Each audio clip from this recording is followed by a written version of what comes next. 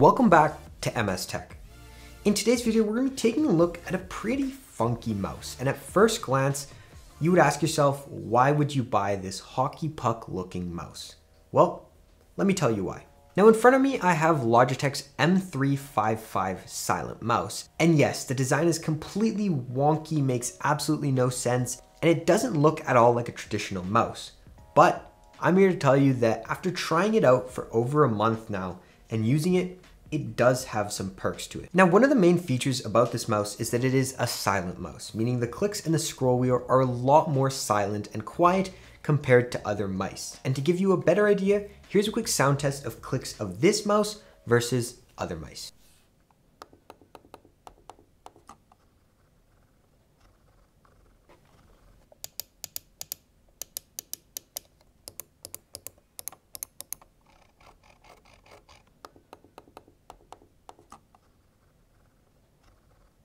As you can tell, that's a pretty quiet mouse. But another cool thing about it is that it is ambidextrous. Whether you're right-handed, left-handed, this mouse can work for you. Now myself, even I was pretty skeptical at the fact that the design's like this. It's a hockey puck. You could literally take a hockey stick and start playing hockey with it.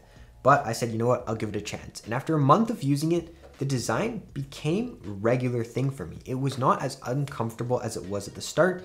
I slowly began to get used to it and it wasn't too bad. Now another pretty cool thing design-wise about this mouse is that if you take off the back cover, that's where you find the entry for the AA battery as well as the USB nano receiver. The fact that the back is completely magnetic and it's really simple to take off, I personally like that a lot. Now this mouse is pretty much made to go anywhere. You can easily take it, put it in your pocket, go to your office, go outside and use this mouse wherever. It's a very pocketable mouse compared to other ones because it doesn't bulge out and create a little lump in your pocket. But it's sleek, it's minimalist, and it looks stunning. Now the battery life on this mouse is claimed to be 18 months, which is pretty long.